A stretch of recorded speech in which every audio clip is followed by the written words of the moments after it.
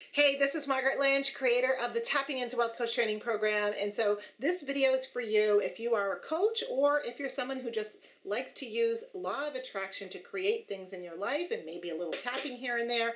And I want to bust some myths around tapping and affirmation and visualizing, and even my own videos around tapping for money, like tapping for $50,000.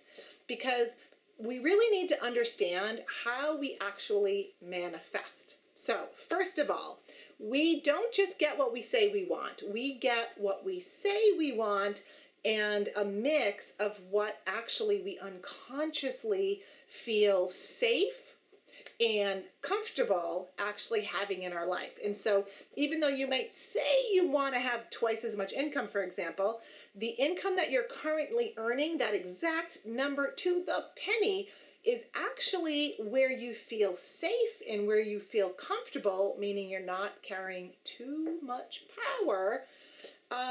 Exactly. And so the amount of money that you have in your debt, debt or in your savings account, one is not good, one is good.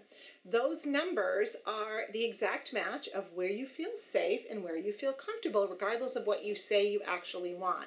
And this is why affirmations can sometimes have a weak impact, because you're trying to put frosting on a rotten cupcake, right? Now, Bruce LIpton says, if you're just using affirmations, which is your positive mind saying an affirmation over and over, you're trying to use like a tiny processor in the computer world versus a huge supercomputer, a million times more powerful, which is your unconscious mind, which is full of all of this conflicting program about whether or not it's safe or okay for you to actually have more money.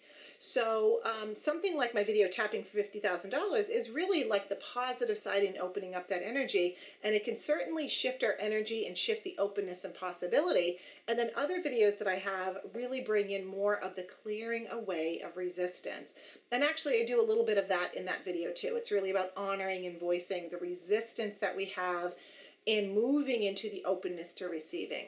And so when we do both, something magical happens, because manifestation is not a passive process. It's not stuff falling out of the sky onto us and we're like, yay, I didn't have to do anything or leave my house or grow, it just arrived. Manifestation is a process that involves you and your energy pushing out into the world, and the world like going with you and saying, yes, this is the journey that you are destined to be on, and we're going to give you every step of the way.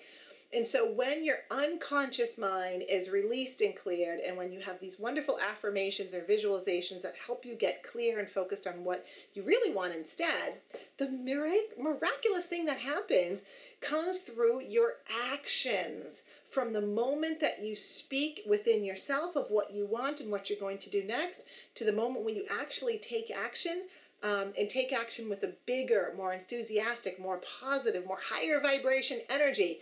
And that is where the miracle of manifestation comes together. It's you being part of the co-creation, you taking action, and the universe rising up to support you. And then it's just like this beautiful symphony. So if you're having a hard time and maybe doubting that something that you really want to create, maybe a career change, and for many people it's a step into the coaching field where they want to do something different and live their passion, believe me, as you start to get more and more clear, you can absolutely create miracles in your life. We just have to clear away very specifically what's stopping you and get you into believing that it is possible. So this is Margaret Lynch. I hope you enjoyed this video. I hope it makes it a little bit more clear how we actually manifest, because you do play a role in that. And let me know what you think, and I will see you on the next video. And for goodness sakes, please do not let your fears and any program limiting beliefs stop you from living the life of your dreams, particularly if you want to be a coach, because it is the most incredibly rewarding life and field. This is Margaret, and I'll see you on the next video.